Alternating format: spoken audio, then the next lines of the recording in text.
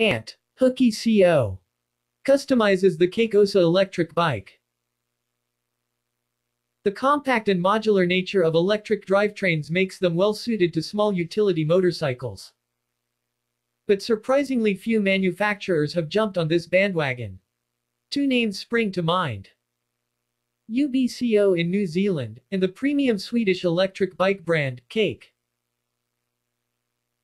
Cake's delightfully quirky Ösa is a $9,500 electric utility bike that can be configured with a vast array of accessories, like luggage carriers, cargo racks and even a trailer.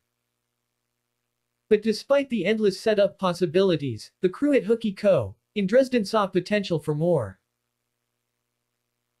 The team bought a pair of Ösas for the shop last year. An Ösa Plus and an Ösa Lite.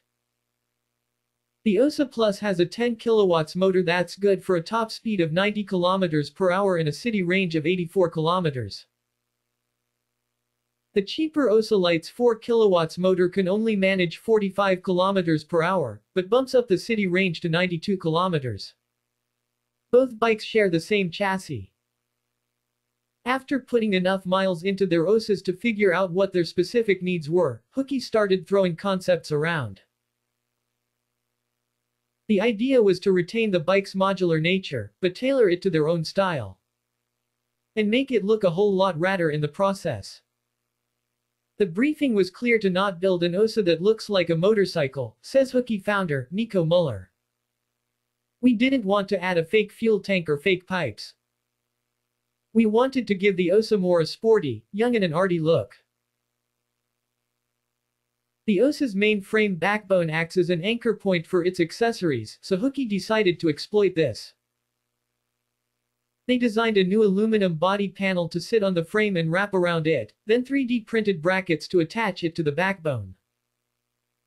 The new bodywork has a big impact on the Ösa's aesthetics, and creates a canvas to add color or art.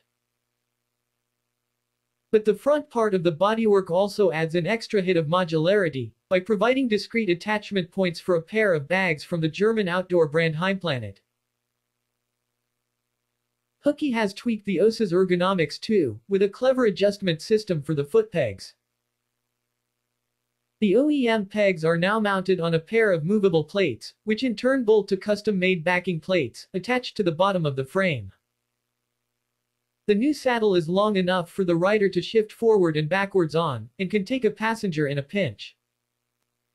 Covered in Alcantara, it's also slimmer than the stock unit, which brings the seat height down. Sitting on top of the battery is another custom add-on: a cargo basket that's held in place by the bike's battery strap. It consists of an aluminum body, with a tough elastic band running across the top to keep goods in place. Up front, Hookie unbolted the Ösa's original headlight, and bolted on a custom-made bracket to hold a Coso Thunderbolt LED headlight.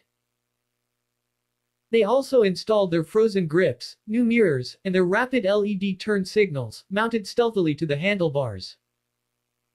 Out back is a custom frame, cap, with two LED taillights embedded into it. One of the Ösa's body panels is powder-coated white, and wrapped in color block vinyls. The other one was painted by Nico, and reads, "Whenever things get complicated, write and play Hookie." Both bikes are sporting a set of all-terrain Bridgestone Rec tires, measuring 14 x 5.4. It's a tight fit, but Nico assures us there's no rubbing, and it means the crew can take their Ösas anywhere, which is exactly what they've been doing. Hookie will be building a limited number of these to order, and, since there's no cutting or welding involved, offering a kit too. They've christened their Ösa design Ant, after the strength of nature's hardest working insect. And ants are team players, says Nico, just like us.